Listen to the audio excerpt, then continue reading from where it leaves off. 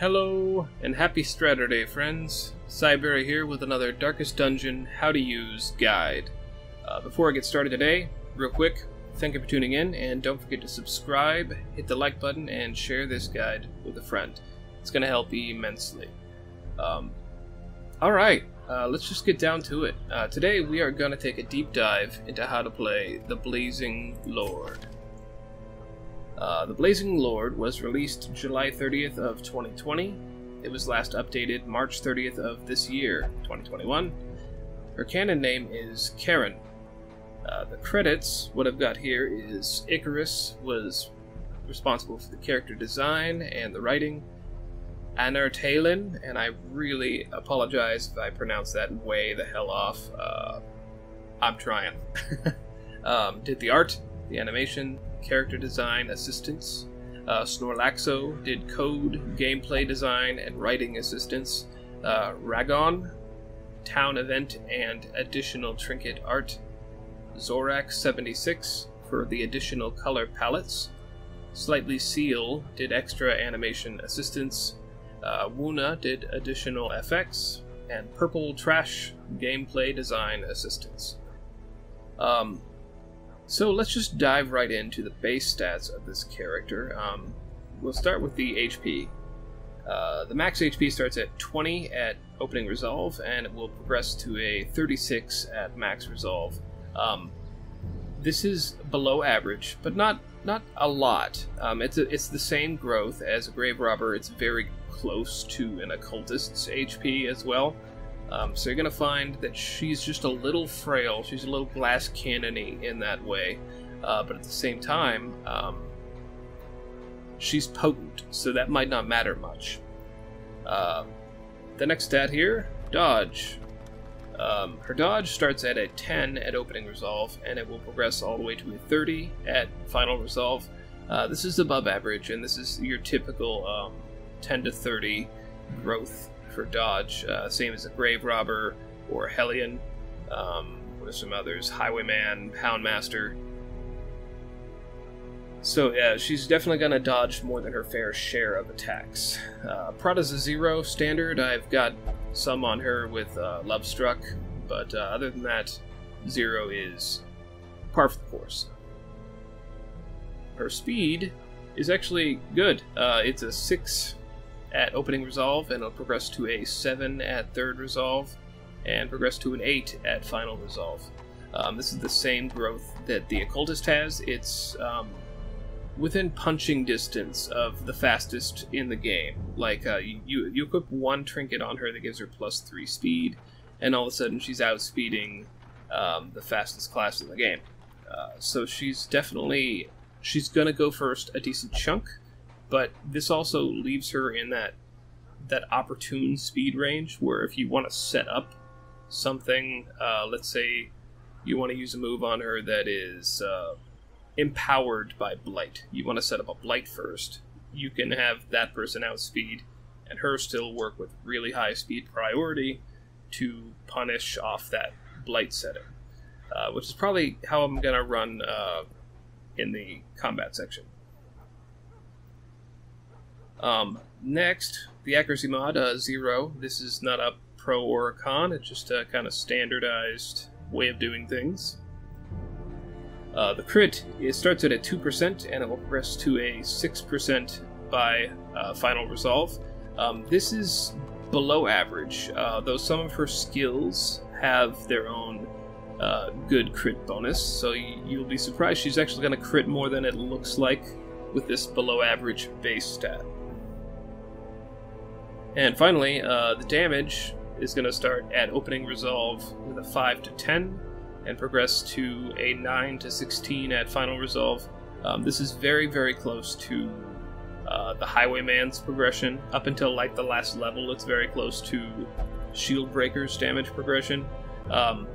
It's not a perfect match to any of the default classes. There's some variance around the level 3 to 4 range, but basically expect the same kind of damage you get out of a Highwayman from one of her attacks. So let's just dive right into her combat skills. You'll notice that she's a transformation class, and because of that, you're going to see that she's got all of her abilities here activated and ready to use. The first of which is Spirit of the Fox God. This is usable from rank 1 or 2, and if you are a human, it will change you to beast mode, and in doing so will buff 12% damage if in beast mode. I believe this does, similar to the Abomination, have a turn limit attached, and if it's standard, that's 3. We'll investigate that a bit when going to the combat section, as long as I don't forget. But it's not a bad thing, even if that runs out, because you want to switch often with her. At least her kit incentivizes you to switch often. And the other part of that is, when you're in beast mode and you use this, it will change to mode human, and it will buff yourself so that Slash heals 5 stress. That's the opening level of stress heal off a Slash. At Final Resolve, it's actually going to be 7, and that is pretty sizable, actually, when you factor in that she's going to give herself some stress damage for being in that beast mode at the end of turn, or at the beginning of the next turn, rather. Her second ability is Slash. It is usable from rank 1 or 2, and can target rank 1 or 2 opponents. This is a melee attack with an accuracy base of 90, a crit modifier of 3%, and it does full damage. It will do an additional 20% damage versus size 2 creatures, and an additional 20% damage if the target's HP is above 80%. So, you're going to find that she's kind of got a motif between her two forms. This first human form is good for starting off, taking down opponents, and her second form is good for finishing off those that are close to death. She has the theming to transform to take out folks, and that's kind of where the stress damage kicks in on that second turn in beast form. So if you're going to time it right to not get stress damage, you kind of want to approach it in that way, but you don't have to, and I'm probably going to play in a opposite way when I show you combat mode later. Her third ability is Kick. It is usable from rank 3 or 4, and it can target rank 1, 2, or 3 opponents. This is a melee attack. It moves her forward 3 ranks.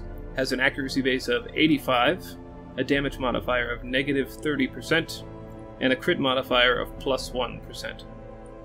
This will stun the opponent with 100% base, and it will buff herself for 8 dodge and 3 speed. So this buff is nothing to scoff at, and that's a pretty formidable buff, especially if you're going to start a combat with her in the back ranks just to get the stun off.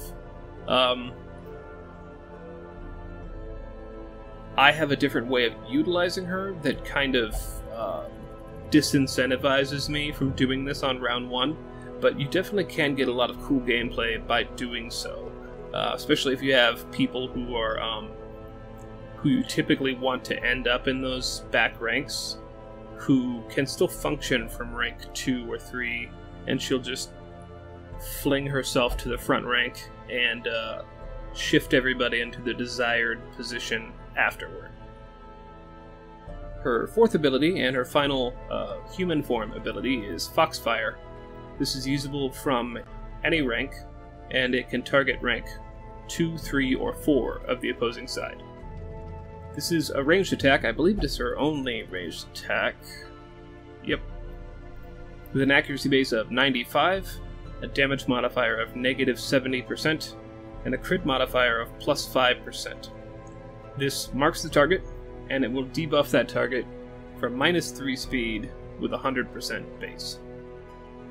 Just the fact that she has the speed debuff, even though it is single target, and a stun, means she's got like 2 of the, what I consider the power combo if you are looking at stun comps. You want them to, if you're running a stun comp, you want to outspeed them more often than not. That's a pretty standard rule for living, but it's extra important on stun comps. So her 5th ability here, the first beast ability, is Essence Steel. It is usable from rank 1 or 2, and it targets rank 1 or 2 opponents. This is a melee attack with an accuracy base of 100, a crit modifier of plus 5%, and it does full damage. This attack does 50% additional damage if the target is below 30% HP. So this is what I was talking about before. Her beast mode is bloodthirsty. Her beast mode it just lives to take people out, and as further theming, this attack also heals herself once she attacks with it for 3 HP. I believe that goes up a decent chunk, yeah, to 5 HP at final resolve. When you consider her HP is 36, that is a sizable chunk of her total, so that's actually pretty good. Her 6th ability is Cut Down. This is usable from any rank, and it will target the 1st, 2nd, and 3rd ranked opponents at the same time. This is a melee attack that will move her forward 1 rank. It has an accuracy base of 95, a damage modifier of negative 60%, and I don't know if there was a patch that ever changed this, but I believe that negative 60 is a rounded number. The technical number is negative 65% for the front rank, negative 55% for the second rank, and negative 65 for the back rank. So it slightly prioritizes the rank 2 opponent. But to finish this read here, the crit mod is a plus 4%, which is a significant crit mod to see, especially when you factor in this is a 3-character AoE attack here. So a crit of a plus anything at opening resolve for an AoE attack is really good. And then you factor in plus 15% damage versus bleeding, blighted, or stunned foes. And if they are multiples of those, they do stack. So you can get up to a bonus of 45% damage, but I really wouldn't prioritize a stunned target with this. So if they're just bleeding and blighted, that is the perfect way to maximize this for a bonus 30% damage on each target that qualifies for. And she will do an additional 30% damage versus marked foes. I'm sure there's a perfect party to encapsulate marked, bleeding, and blighted. I didn't devote quite enough time to come up with that perfect party, but it may be worthwhile. Her 7th ability is Decimate. It is usable from rank 1 or 2, and it will cleave through all ranks of your opposing party. It's a melee attack with an accuracy base of 90, a damage modifier of negative 70%, and a crit mod of negative 5%. This attack will clear enemy corpses, and it has a guaranteed crit if target's HP is below 15%. So if you've got a guy hanging on by that dreaded and cursed 1 HP, this is going to crit. And you may not originally understand how important that is. The fact that you are guaranteeing a crit means you are going to crit stress heal. She's going to take, I think, somewhere around 10 stress just for being in that form. And if you're going to crit heal for that stress, that's probably really, really, really good and useful here. And you may have 2 enemies that qualify. You may just have the 1. But guaranteeing a crit is very useful on a cleave like this. Then you factor in clear enemy corpse. This is going to help her reach folks with her single target attacks that only reach as far back as rank 2. So this clear enemy corpse is really going to bring people to the table, so to speak. And you don't have to necessarily focus on your other party members making up for that shortcoming, which is the typical way.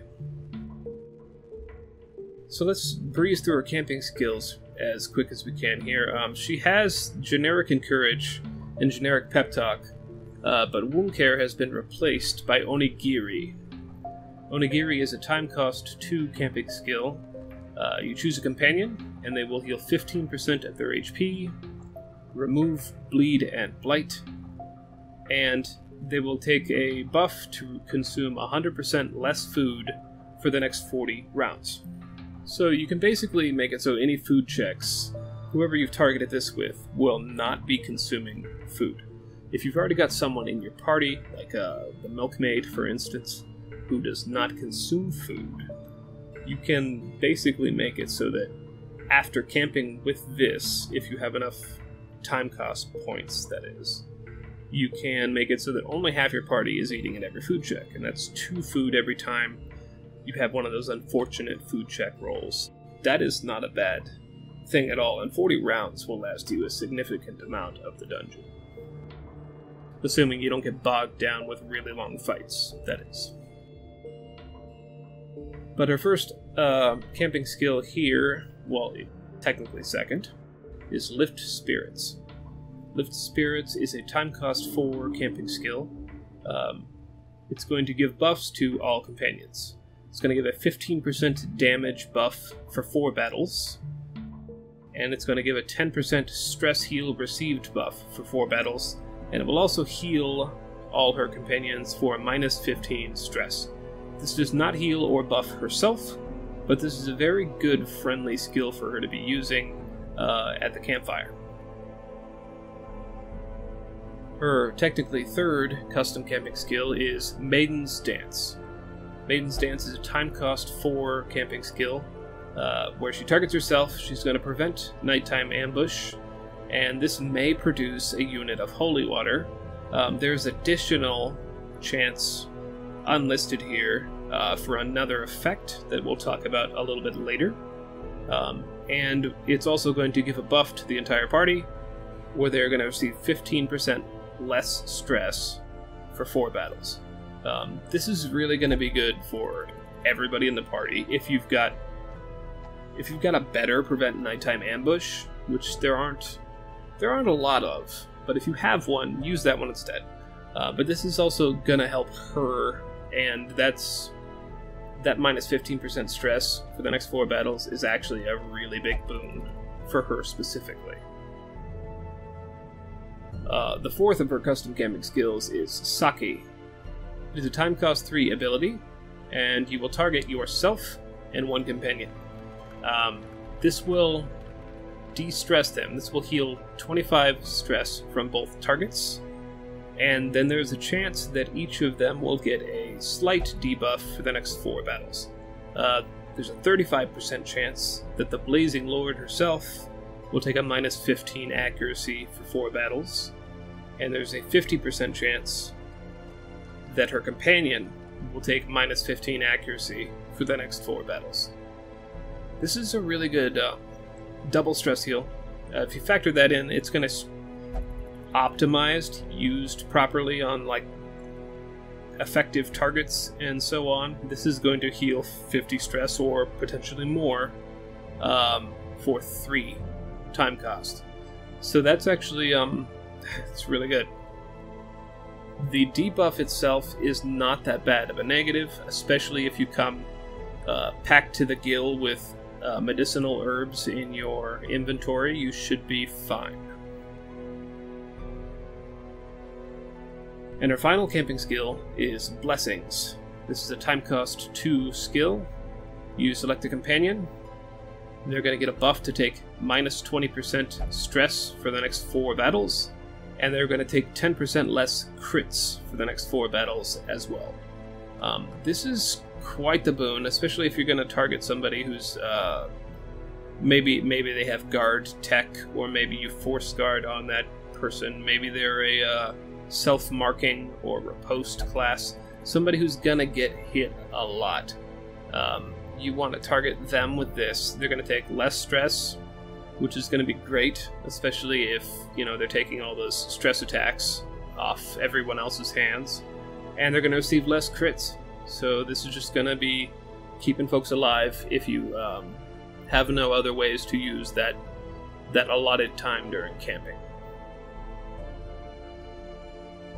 Alright, real briefly, her crit effect, she is going to give herself a temporary buff to additional damage on crits, and she does have custom virtue and affliction, The affliction will be 75% chance, and the special thing to remember here that you need to keep in mind, if you do get afflicted and you transform into her beast mode, you will not be able to transform back.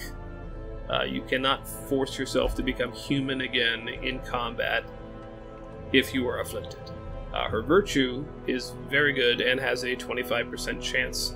I did not dive intently into the stats. I've got enough to talk about with this class without getting too into the weeds on her virtue and affliction. Just know that her virtue is really good. As far as synergy ideas for this character, if you plan on using, let's say you're like me and you just love the idea of using cut down and trying to optimize that, you really want somebody who's got bleed and or blight AoE attacks. And hell, maybe you've got a trinket that can help do either of those, or turn one into both. I'm going to utilize a shield breaker in a similar way here in a moment that should be able to cause bleed and blight with relative ease. But that's one synergy I can think of. Otherwise, even if you put together a party where the offensive power isn't overwhelming, and you can just weaken most of the foes in the first round, which, unless you're stunning them also, I wouldn't really advise. You can always transform, hit them with decimate, get some guaranteed crits, kill probably most of them at that point and at the end of round 2, and finish cleaning up with the rest of your party. So there's a lot of interesting ways to run her. Even if you are not optimizing the other party members, she is going to be a good contributor on your team. Quirks-wise, what would I lock on her? This one's got Hot to Trot, because I like to come out with cut down on round 1. So Hot to Trot is going to make up for a lot of that. And basically, if I have had some stress build up in previous fights, this is going to help me kind of ramp that down, because I do get a lot of crits on round 1, I find, with her. Luminous, that's also pretty good. The speed buff, you can take it or leave it. I love it, but it's not necessary. The dodge, on the other hand, is exactly what I want here. Basically, what I would prioritize, melee damage with her, I would prioritize that. Dodge and or prot, depending on how you want to run her. If you want to trinket to either of those, you can help with quirks as well. Melee crit is also a good thing that I would focus on. Alright, let's take a look through her trinkets real quick. Some of them I don't have, and some of them are equipped on the one I will be taking out, and I'll go over briefly before I do. But let's start with her rare trinket, or very rare, trinket. Yasakani no Magatama. This is going to have 2% bonus on transformation stress. So at the end of each round in your transformed form, instead of doing 10 stress damage to yourself, it's going to do 20 stress damage to yourself. But in return, on kill, you will buff yourself plus 10% damage if in beast mode. I have not messed around with this a lot, but if you can stack that damage bonus in beast mode up enough, then pretty soon it's not going to matter that your 200% on transformation stress has been boosted so much, because, well, if you're using her in the conventional way, that is, because if you're taking people out with her and she just one-shots somebody and then the battle's over, you never have that stress happen, because it doesn't happen until the next round. So this can be very good. I have not tried to utilize it in a way, but it might be worth looking into. The second trinket here is Counter Beast Ofuda. It is a rare trinket. It gives you a plus 15 accuracy against marked opponents, and a bonus 15% damage versus marked opponents, but it will disable transformation. So it locks you into her first 3 moves, which isn't all that bad. You can come in with a stun on round 1, giving any ally time to mark some folks, and then you can just start taking out the ones in front, and maybe even helping mark the ones in the back for an Arbalist later. So if you want to use a kind of mark party, this is not a bad way to do it. Just keep in mind you're not going to be able to transform. Her uncommon trinket here is Emperor's Sigil. It's going to change Foxfire pretty drastically. It's going to give Foxfire a bonus 150% damage and take away Foxfire's ability to mark and debuff. So that minus speed debuff and that mark will go away, but in exchange you'll be able to reach the back ranks with some decent damage. From, I believe, Foxfire is usable from almost any rank, right? Yeah. So you can reach basically anywhere on the field from her position. The other uncommon trinket she has is the Ritual Mask. It's going to give a plus 15% chance that monsters are surprised. It's going to give you an additional 4% crit at the expense of 3 accuracy. This is not a bad thing, especially if you're running into dark runs or in situations where you're not getting scouts very often. This can help set the balance back in your party's favor. And the final trinket I'm going to go over real quick here is the Meditation Beads common trinket. It's going to give her an additional 30% stress relief skills while camping. Keep in mind that she has a couple good ones in that regard. And it's going to give her a plus 10% prot at the cost of 10 dodge. So if you're going for a prot build, this is also really functional because it's going to turn plus 30%. May not be a huge difference for something like Lit Spirits. That's going to give you, what, like an additional 4 stress healing? But if you're going to use Sake on somebody, that's a different story, because an additional 30% of Sake is somewhere around 8 bonus stress, something like that. So you're going to be doing more of like a 35 stress heal, which is pretty damn impressive for a time cost 3. So, let's see. I have some trinkets to go over on the one I'm going to be bringing into the dungeon. This is probably my favorite trinket that she has, the Artificial Regalia of the Cursed Emperor. It's a crystalline trinket. It'll do an additional 10% damage. It's going to give her more HP. It's going to give her 25% more HP, which is going to turn that 36 into a 45, which is really nice. And the important part here that I use it for is the friendly skill is now going to activate Riposte on herself. That Riposte is going to have a slight buff to its crit chance, and it's going to have no negative debuff to its damage. So it's going to do a full damage Riposte for 3 turns every time you activate her friendly skill. The only one she's got is Spirit of the Fox God, so every time you transform, it is going to reinitialize your Riposte for 3 turns.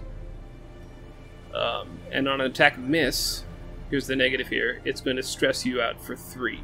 So if you're stuck in beast form, let's say, and you keep missing, you're going to stress ramp pretty quick.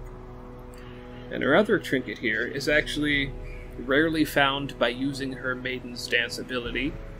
This can produce holy water, but it can also produce this trinket, Rekka the Demonic Wisp. It is a familiar trinket with a plus 5% damage per 10 torch, and on attack hit, it is going to reduce torch by 10, and if the hero was hit, the torch is going to increase by 5. This is especially good if you are using a prot build, not a dodge build. I love the shit out of dodge, so I often optimize in that fashion. But if you're using prot instead, this is going to really, really, really help you. Because you're going to get hit every time she's targeted, or most of the time, rather than avoid it, and thus you're going to get some of that torch back. But you can stack that damage up pretty goddamn high. Usually I end up with something around 40 or 45% damage in combats because I love going out in torch runs. So, but let's see if I can find a good. Oh, no, I need a high level quest, don't I? Anybody level 3 in here? Oh, I got the wrong shield breaker. Give me a second. Let me fix that.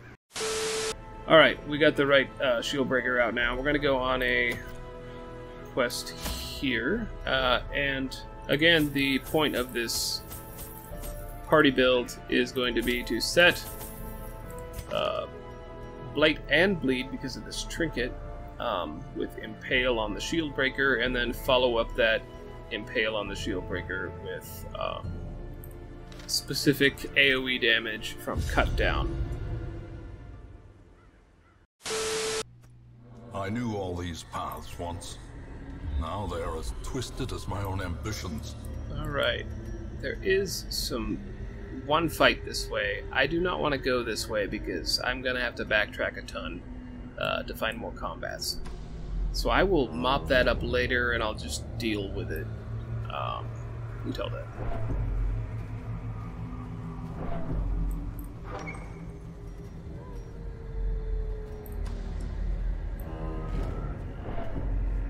Hey, backpack. I should probably do it twice. In Radiance, may we find. Alright, here we are at 94 Radiant Light. So this Rekka damage bonus is going to be about 45% plus on her this turn, which is insane. This is a really small mob for me. I guess we'll see what happens. Okay, so we did not get the shield breaker to luck into the first turn. But, fortunately, we get a damage bonus on cut down. Let's see the difference between these two folks here. A decisive well, the crit didn't help. Let's, hit it with that. We really, really, really want the shield breaker to go first in this party. It just has not, unfortunately, happened yet.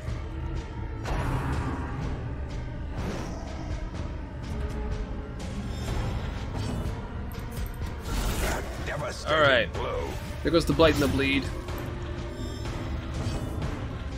Normally this would factor into my cut down situation, but I'm not going to, I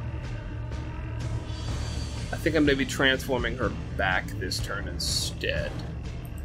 What I want to do, you know what, I'm going to give her 2 turns. Let's see how that changes things. No one to heal. Let's stun and move you. I got the stun at least. Alright, so I'm gonna take that stress damage. Yikes.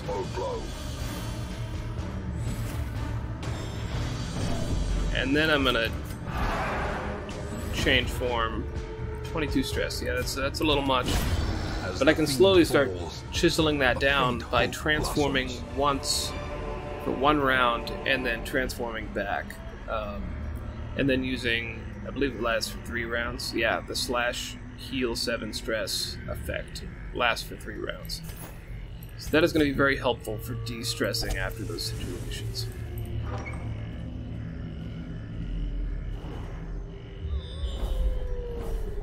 Alright, battle number 2, here we go.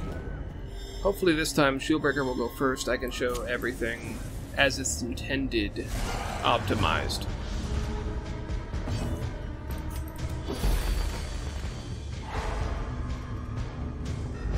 Shieldbreaker. Yes. That's what I'm talking about. Okay, got the blight and the bleed on both front targets. We're gonna set up move of centuries. Beyond one's limits.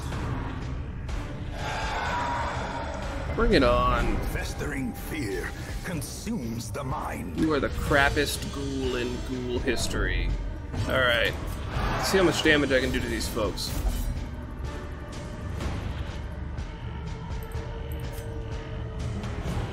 Oof. 9 to 16. Now keep in mind, this is a 40% of her full base damage move, doing 9 to 16 to this dog, and then 5 to 10 to this 40% prod creature. Masterfully so, executed. Without the low roll here, that is a really effective use of a turn. And then you factor in, if you got a shield breaker in your party, you're bypassing that prod, which can be a problem if you're using cleaves with the Blazing Lord, but not in this case, I don't think. Stress is already down to 6. I'm gonna stress heal a bit, even though the Magus didn't also need it. Mortality clarified in a single strike.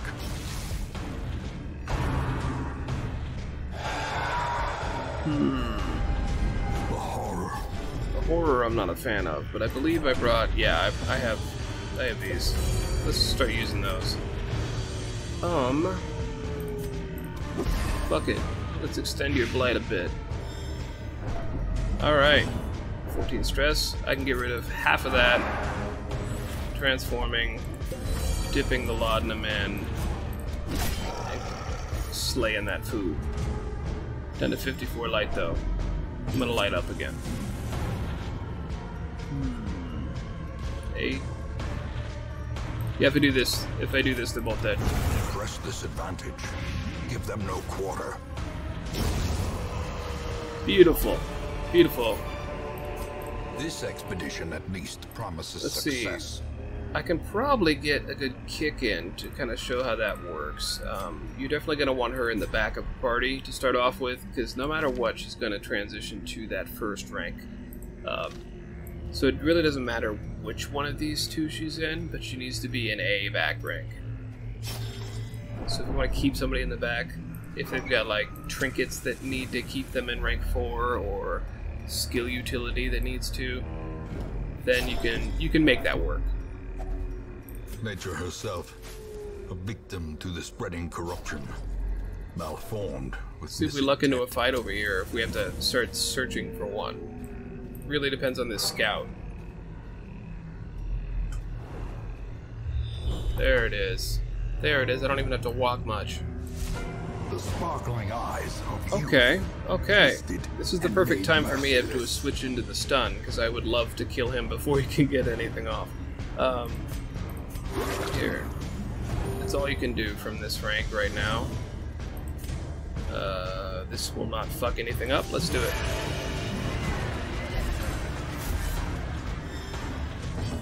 That's gonna be really bad for Plague Doc if I do that, so I'm gonna do this. It should still bleed, yeah. Alright, stunnies, let's do this. Did not get the stun. She's not trinketed to it, so that's not necessarily a problem. But that final level stun being 140 base, the self buff of 20 dodge is really good, and 5 speed is really good too. Let's see. I'm just gonna cut down to try and damage these guys. Precision and that's 3 crits. I love it. Let's get back in rank 1.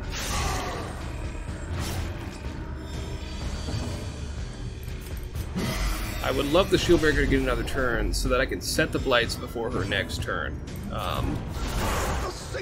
So let's hook that up real quick. We should get a KO here in a second. Because I'm gonna... Nope. That one. So I'm gonna do that.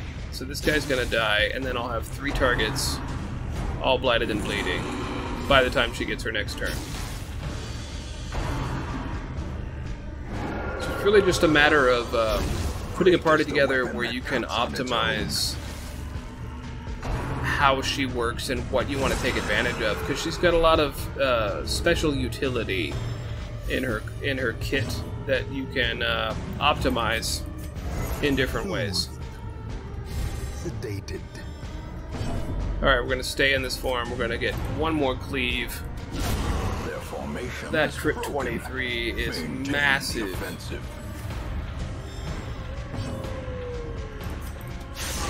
Okay, this guy's pretty much dead. He's not there yet. As a matter of fact, yeah, he's still not there. He's going to be 2 HP away from dead without me touching him here in a second. So, let's just, I didn't even get the stun. Holy shit.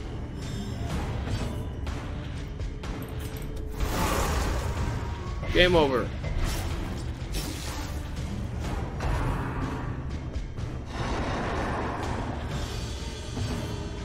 Now, I didn't really have a need to run Corpse Clear, but again, you can run her Decimate skill in this form if you are concerned about corpses piling up so that she can't reach with her other abilities.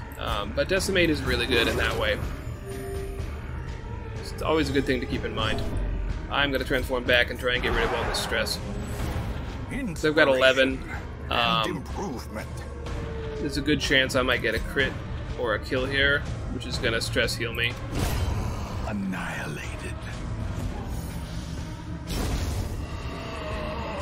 Confidence there goes. As the enemy crumbles. Alright. Can't believe I did the whole thing without going into my custom colored one. Come on now. Anyway. I highly urge you to play the Blazing Lord if you haven't already. This is not a super old class, but it did come out last year, and I highly recommend it. Once I started playing it, I just really fell for this class. Its kit is magnificent, and its art style is really, really good. Especially, you know, she's got a lot of skin options, and if, you know, the eyes bug you, she has some no-eye variants as well. But I highly urge you to try her out. And soon, my class, the Magus, is going to come out, and she will have other, you know, recolors, but she's also going to come out with an Aerith skin that I'm proud of, even though it doesn't technically have all of the normal Darkest Dungeon aesthetic bits to her. I worked really hard on it, so hope you guys enjoy it. And thanks for watching. We're going to have, hopefully, another Darkest Dungeon Let's Play coming up on Wednesday again, and then next Straturday we'll see what class I cover. Thanks for watching. Stay frosty.